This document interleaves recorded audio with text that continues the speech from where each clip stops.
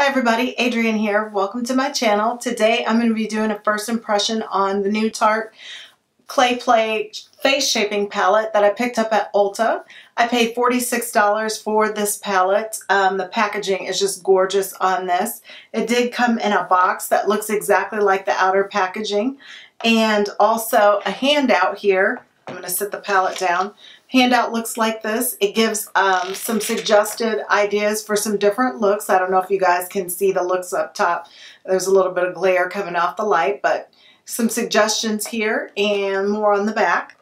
And the palette, I'm going to go ahead and open it and give you a peek. It's got that protective film that's over the top of the shades so your mirror doesn't get filthy. I like those and I actually hang on to them even though they're a pain in the butt. The palette looks like this, and as you can see, it is gorgeous on the inside. Sorry about the glare, but I wanted you guys to see that huge mirror. But the colors here are just beautiful. And the reason initially I bought this palette was for this color here. I wanted it for contouring. When I was at Ulta, I was looking for contouring products, and I was going to buy the Too Faced contouring palette in dark, but they don't have that anymore in my Ulta store. It's only on the Too Faced website. So as I was walking away to pick up some Tarte mascara, I saw this palette and fell in love with this color. And I swatched the entire palette right there on the back of my hand and thought the colors were beautiful, so I went ahead and bought it. But I was a little bit leery about it because I've had, I think it was the first Tarte palette before that I had to return. It was an all matte palette.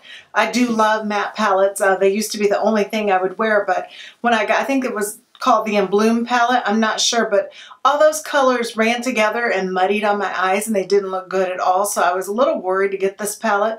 But I love matte, so I had to pick it up and give Tarte another shot. And as I'm sitting here, I can smell the palette right now, and it smells so good. It smells like a mixture of vanilla and cocoa. It's really sweet smelling. It's not overpowering, but you definitely notice that there's a fragrance there. I am going to go ahead and cover the mirror so it's not blinding you. I do love matte shades. That's why I had to buy this palette. Put some swatches out to the side so you guys can see. These are very pigmented shadows. I did record how I created this eye look that I'm wearing today. It is this palette. It is these colors right in here. So I'm going to go ahead and show you how I did that.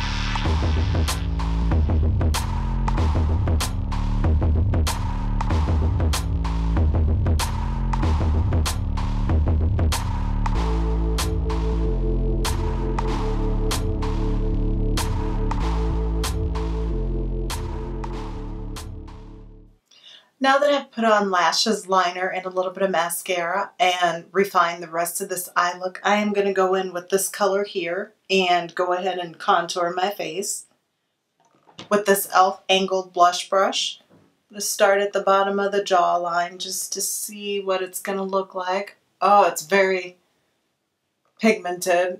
I had a little dust flying away, but it's blending beautifully, and like I said, this is the shade that made me buy the entire palette to begin with.